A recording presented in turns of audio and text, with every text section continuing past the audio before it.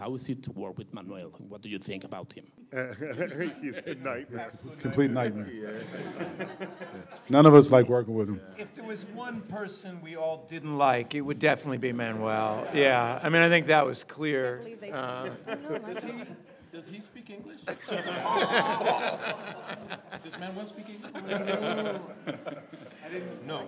He has no idea what you're saying. That's why he smiles. I have nothing to say about it. There's a super awesome moment in the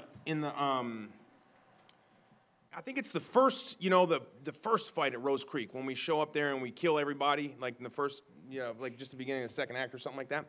And Manuel does something that was so badass, and we were all there all day, like regardless of whether we were working, because we didn't always know if we were going to work or not. So we were all there in costume, dressed up, and so we were seeing a lot of the stuff to go down even when we weren't in it, which is nice as an actor because you get an opportunity to sit behind the monitor and actually just watch and observe people working, and seeing Antoine work, and you know, watching Denzel work, and watching Manuel work. And one of the things he did, man, he goes in and when he was spinning his guns, he got so.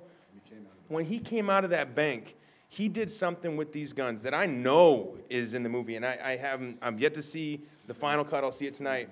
He does this thing that is so beautiful. I think it's the best gun work I think I've ever seen in a movie that's actually in action in a fight. You know, not just like some guy showing off or some guy doing something, but like using this skill while being a savage killer.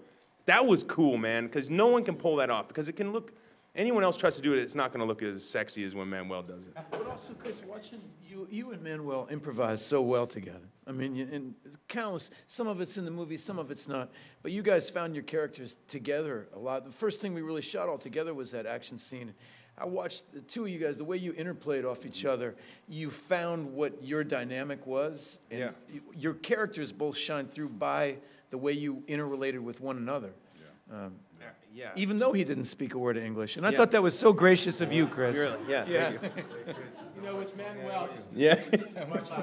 one last thing is that you know, the minute you meet him, I only met him in a work context when we first met, and you know, he's very present and he's very there all the time, and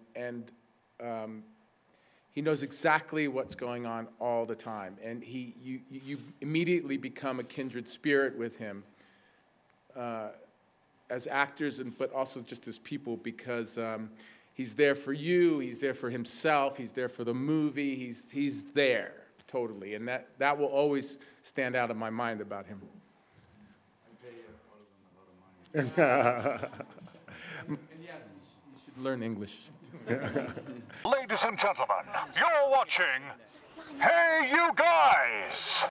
Hey You Guys, huh? Hey You Guys. Is that from the Goonies? It is indeed, yes. Nice. Hey